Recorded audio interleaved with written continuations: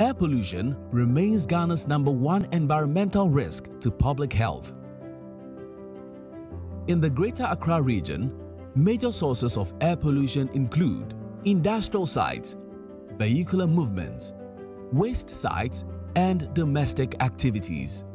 To support the Environmental Protection Agency (EPA) in the fight against air pollution, the Pollution Management and Environmental Health Program was initiated with support from the World Bank.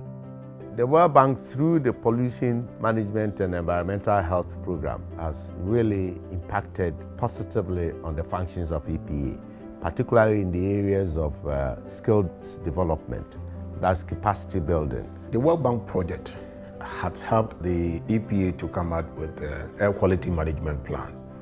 Well, it's supposed to be a guide for all of us in our interventions within the city center. With this new state-of-the-art equipment that we have, we're able to get minute-by-minute and continuous data, which is more reliable and more accurate. We now have a database that describes the air quality situation in the country.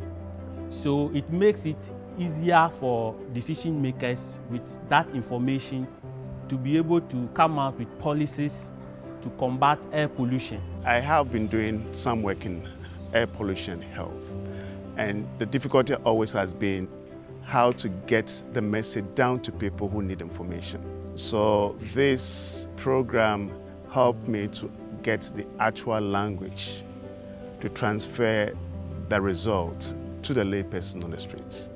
Key outcomes of the project include improved capacity, improved data monitoring, and enhanced analytical work for air pollution management.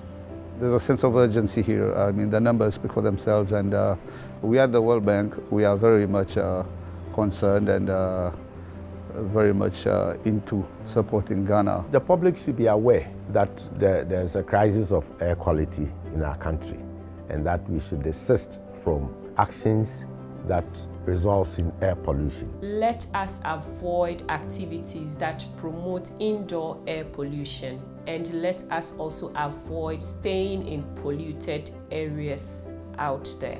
Let's stop polluting the environment. Let's stop polluting the air, get quality air, and to prolong our life.